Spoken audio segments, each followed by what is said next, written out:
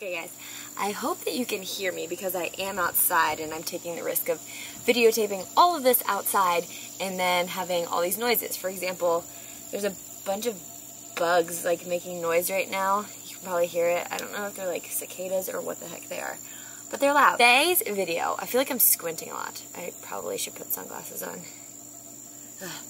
Okay, so today's video, I want to walk through like my entire fitness journey. So kind of like when it started, how it started, what programs I was doing, what I'm doing now, all that good stuff. But I was like, it's so nice out, I want to like go film outside, and now I'm just like squinting and can't see shit. I feel like I've talked about this before, but especially if you're just joining me on YouTube, like you might not know like my whole background.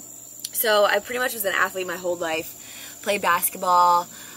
My biggest regret in life is probably not playing college basketball. I was recruited and then I was just kind of burnt out from playing like literally year-round since I was in 5th grade. Like I almost left school after my freshman year and transferred to play basketball, but I feel like it's much harder to not play and then play rather than like playing in college and then deciding it wasn't for me. But anyways, that's that. Fitness was just something that came naturally because I was working out all the time through sports. And when I was in high school, working out wasn't as big of a deal. I feel like kids these days are like, you know, going to the gym outside of school, outside of their sports, and like all this crazy stuff. And I'm like, oh my god, be a kid. Like, you'll be okay, I promise. Like, you don't need to go to the gym on top of playing 3 sports. Like, I just think that's wild. But it wasn't as big of a deal then. So like, your workouts were your practices. Your workouts were when you were working out on your own, but to me, working out on my own wasn't like pumping iron or like going to fitness classes. Working out on my own was like getting a certain number of shots in like a day, or like working on ball handling drills. Like it was like sport specific workouts, if that makes sense. So anyways, go to college, kind of fall off the workout train like most people do, and it wasn't because of drinking, it was just because I was at like a really lame school. I mean, I would like work out here and there, but it definitely wasn't constant. It definitely wasn't religious. It wasn't anything that made me excited. It was just kind of like, oh, I'm gonna go do that because I have some free time. Say, after I graduated college, I started doing like random workouts. I was like, oh, quick fixes. I was like, 30-day fix. Like, I'll do Jillian Michaels. Like, I think I made it through all of Jillian Michaels. Like, whatever the heck they're called. Like, shred something. I don't know, but I did all of that, you know, like I'm doing like Tae Bo like shit in my basement, which was hard. I mean, like she's tough. I did have a gym membership at the time because I remember, this is crazy, I got a gym membership like my senior year of college, like back home. And I guess like I started taking body pump classes, which is a Les Mills class, and I did that religiously like twice a week for like almost 3 years. And that's when I like started getting into working out more. Like I really liked pump. I liked the way I felt after. I liked that I was consistently getting stronger. I know those cicadas are going to be really loud. I also feel like I need to go get my sunglasses. I think I'm going to. This is absurd because I just feel like I'm like doing this, but I'm going to go get them. Okay. I feel much less squinty, which is great. I guess I can just pretend I'm like one of those like rappers or athletes who's like such a big deal that I wear sunglasses when I'm doing interviews. But anyways, at least I'm outside, so I have a reason. I did body pump for a really long time. I actually didn't stop going to body pump until like a few months ago. And then while I was doing body pump, my sister got into body combat, which is pretty much like a mix of like kickboxing, karate, Muay Thai, Jiu-Jitsu, I think, and just boxing, like different stuff like that. So that class was awesome. I'm gonna wait because there's a plane flying by. I guarantee you the sound's in the video.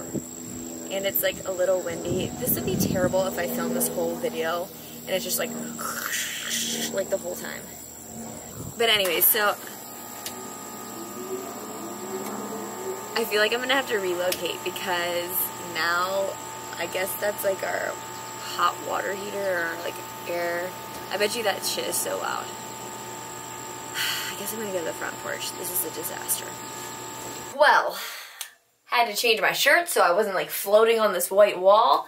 Had to come inside because there were pretty much noises everywhere outside, so I have no idea. I'm hoping I can use what I put at the beginning. Where was I? My fitness journey. I did body pump. I did body combat, and I started enjoying going to the gym. But I was really only going to the gym for classes. Like, I wasn't like lifting on my own. Sometimes I would do like a few workouts like I found on Pinterest or something like that. You know, I talk about noises outside, and then Bella is over here snorting and rubbing herself on the couch. Whenever I do something and I'm just like, maybe I was not supposed to do this today. This is one of those times where I'm just like, ugh, thought I was going to be so productive, and there's just noises galore everywhere. But I can't be mad at her. I would say after college, I like went through the whole phase of like doing like 30-day workouts. Like, I'd find them on Pinterest, or I'd find them, or I'd do Jillian Michaels, or I'd do something like that. And like, I wasn't really seeing results. I mean, like, I felt better that I was like working out, but I was like, I don't want my workout to be more than 30 minutes. It's just like, I was just lazy. And I feel like once you fall into that, it's very easy to stay there. I guess it was the winter of 2014. I was just like, ew. Like, I would look at myself, not like I was like disgusting and like overweight, but like I wasn't happy with where I was at. So I was like, I need to figure this out. So I found Kayla at CNS, and she has BBG. And I was like, you know what? These girls have crazy transformations. Kayla likes basketball. I'm just going to do it. So I started BBG, which is a 12-week workout program. So I call it like a HIIT program, pretty much. It really is a lot of like HIIT cardio-based things, but there is strength involved because you're doing like, it's a lot of body weight strength, especially in BBG 1.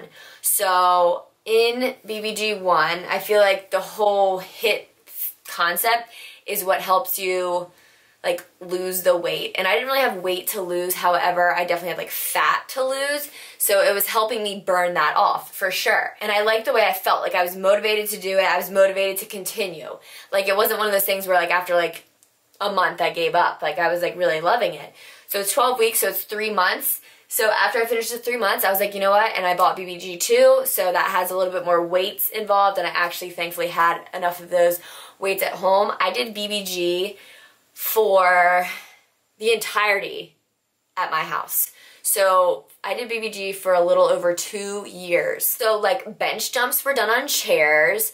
My weights, I mean, like, I had weights, I had dumbbells, but I didn't have like a workout bench. I didn't have like a BOSU ball. Like, when we were supposed to do things with the BOSU ball, I'm pretty sure I used a basketball, or I used something to like balance on. No, you don't need a lot of things. Jump roping, never jump roped. The whole time. The whole time. I'm a terrible jump roper. And also, like, the ceiling where I was doing it was like kind of low, so I would have been hitting it the whole time. So I just did like skip jumps. So, I mean, which is like crazy to me to think about, but I'm just like, it's like I worked with what I had, and you know, and it worked for me. So like, I felt like sometimes people are like, oh, like, I don't have room, or I don't have a gym membership. You don't need it for BBG. You really don't. BBG 1, BBG 2, and then I think I redid BBG 2, and then I think I went back to BBG 1, and then BBG 3 came out when the app came out. So I was doing that. And then, you know what, I don't even know, I think I just got kind of burnt out of it. Like, I wasn't excited to do it anymore. So I was like, yeah, I like need to move on. I think it was the time when a lot of people, a lot of friends that I met through Instagram kind of like moved on. And I talked about this in my intro video, but I started my Instagram after my first 3 months. So after my first round of BBG is when I started my fitness Instagram, and then I like kept it throughout and kept track, and I made some of my best friends that I have right now through BBG, which is just crazy to me. So I will never not be thankful for BBG and everything that it has done for me and given to me and like allowed me to do. And BBG definitely introduced me into my love of fitness. So I was doing that forever. I was actually still going to body pump consistently while doing BBG. So BBG is only 3 times a week technically. My cardio days I would do pump because like I wanted that weightlifting aspect, and I really, really enjoyed going to pump. So I didn't want to give that up, so I made it work in my schedule. When I was doing BBG, I really, really sat down and I like planned out my meals for the entire week, and I stuck to it. Like, I talked about this on my blog. I made a Word document, and I would plan out breakfast, lunch, dinner, and my snacks. And I just stuck to it. I don't know how the heck I had that much willpower, but I did it. That was like all through teaching. I didn't have ice cream, I swear to God, for like 6 months. And I was just super like conscious of everything I was eating. And that helped me a ton when I was doing BBG. Like, get more fit or whatever. So it is now 2017. I stopped BBG at the beginning of this year. So I started BBG like the first week of January 2015, and I stopped BBG basically the first week of January 2017. I got back from the Bahamas and I was just like, I want something new, I want something fresh, so I was just like, alright. I started like incorporating more like treat meals or more treats in general and eating just pretty balanced. Like I wasn't as like strict with like, this is how much peanut butter I can eat and like all this stuff. Grace came out with a guide. Grace is Grace Fit UK on Instagram. I'll put her here. I mean, like, if you don't know who she is, like, hello. She's amazing. She was kind enough to actually send me her guide when she was, like, starting it all out. And she was like, would you like to try it? And, I mean, Grace started in BBG, and she has this amazing support system from the BBG community that she took with her. And I really wanted to get more into lifting. I feel like a lot of people, when they leave BBG, like, want to lift. I'm, like, so terrified of, like, going to the big weight part in the gym. Like, I know everyone's like, but you're, like, a strong, badass woman. I'm like, it's still scary over there. I mean, like it stresses me out when I need something and someone's on it and I'm just like, but I need that and I want to use it. Shit. It's 8 weeks. So basically you're doing the same thing the first 4 weeks. Breaks down legs, arms and chest, booty, because we all know Grace and her booty, and then back and shoulders. Back and shoulders was my favorite day. And then she would give you a cardio section and an ab section. And actually a finisher section, which was really nice because I use those still. Basically, you do those same things, like you repeat them every week for the first 4 weeks, and then the second part of her guide is the second 4 weeks. So those workouts are different, same type days. And then she actually reached back out to me and she was like, would you be interested in part 2? I'm like, hell yeah. So I did her second guide as well, which is the same setup. I didn't do it for a solid 4 months, but I still use them here and there when I do like want to go lift. If I'm like, oh, I'm feeling back and shoulders today, or oh, like I need a leg day, like I'll pull up Grace's guide. I also have Paola's guide. Paola is also, I guess you call it Pal's Fit World. I guess that's how you say it. She's fantastic. So she her whole guide is called the Strong and Sexy Body Method. So one of my really good friends, Claire, has done that religiously. She has amazing results. Paula is another one who sent me her guide. So sweet to send it to me. And it's one of those guides that I like pick up here and there. So I did that like here and there, and around that time is when I started going to SoulCycle more. I was riding like once a week, and then like sometimes twice a week, and then as like spring rolled around, I started riding like a lot more. Like I wasn't riding like 7 days a week or 6 days a week. At most, I'd be riding probably 5. But hold on, I'm getting thirsty thinking about it. So when I say spring, I mean like May is when I like kind of stopped Grace's guide, and I really just started dedicating a lot of my time to SoulCycle because it just made me excited and it made me happy, and I really got to know like a lot of people through it, and I started bringing my friends and like they fell in love with it. I was like making drives down there all the time because it made me excited. I think the whole thing about like fitness and working out is like you need to find stuff that you love and you need to find things that excite you. So SoulCycle excites me. So for people who are like, what's SoulCycle? And I'm like, what? Like, are you living under a rock, or like, where are you from? I didn't know what SoulCycle was until I met Ashley through BBG, but that's because I was clearly living under a rock. SoulCycle is a quote-unquote spin class, but I always have to explain to people like it's so much more than spin.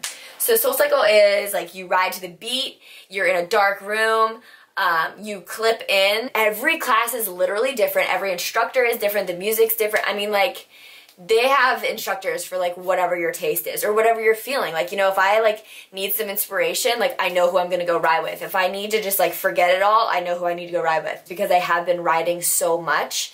It's very hard for me to get out of the schedule of not riding all the time because I do love it so much, but I do drive quite a while to do it. I would still work on my legs. I really worked on like my arms still a lot on my off days of SoulCycle, just because like, yes, soul works your entire body.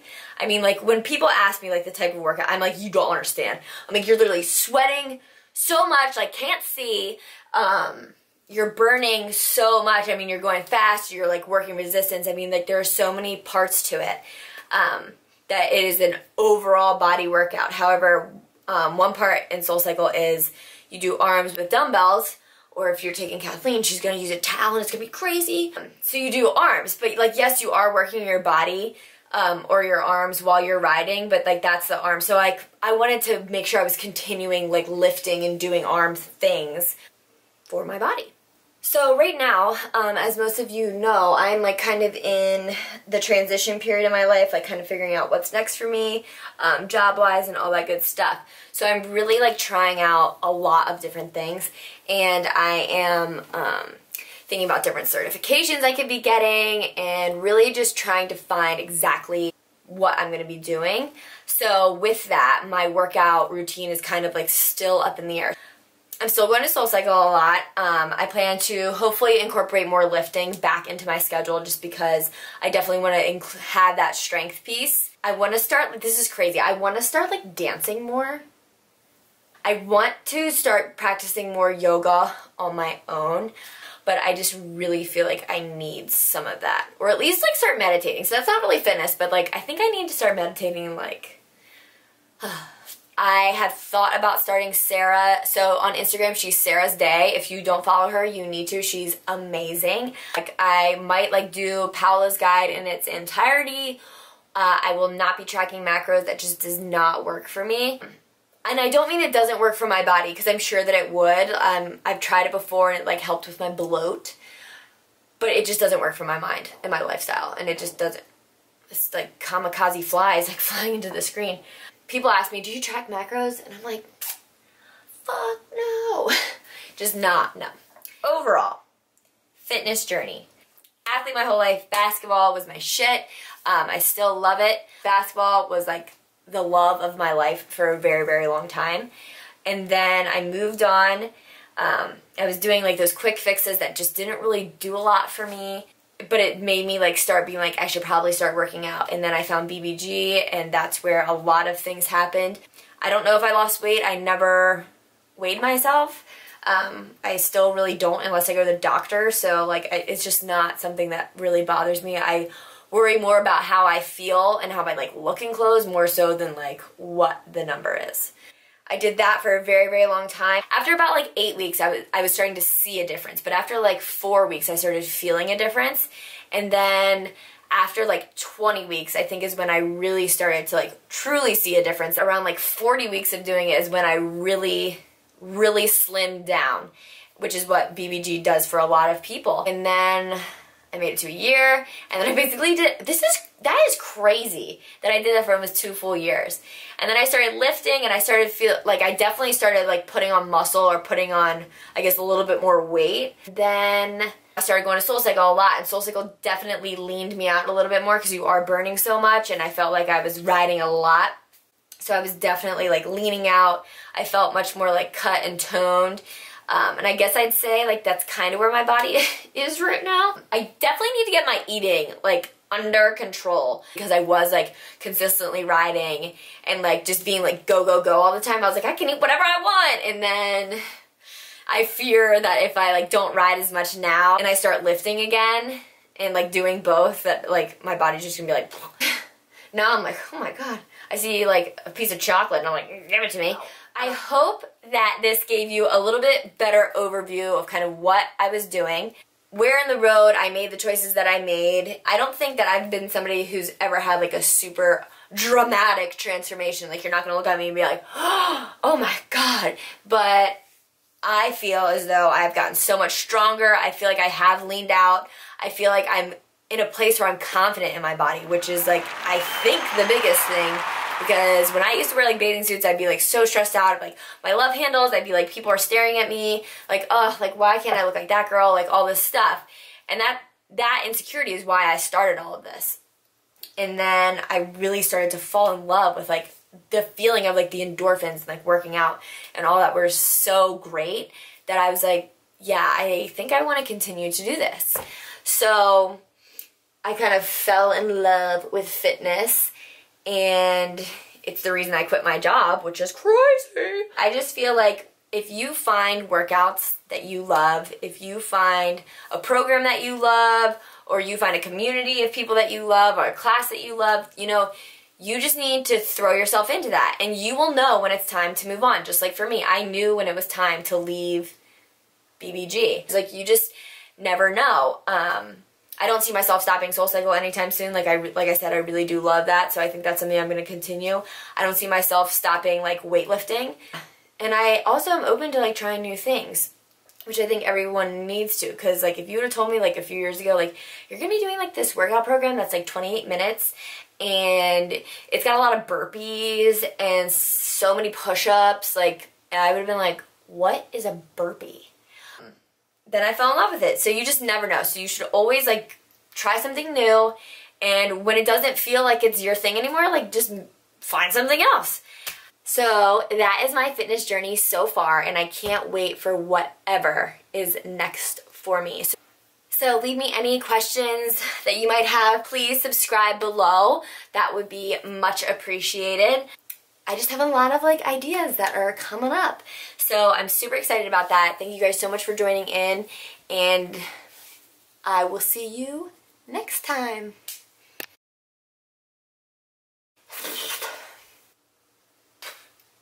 Whatever. What? I feel like there's something on my... I hope that has not been in the camera the whole time. And I wish that plane would hurry up. Wait, how long would that be? Wait, what is it? But, I think I say but, a lot. This is, like, not comfortable. What am I talking about? Literally, what am I talking about?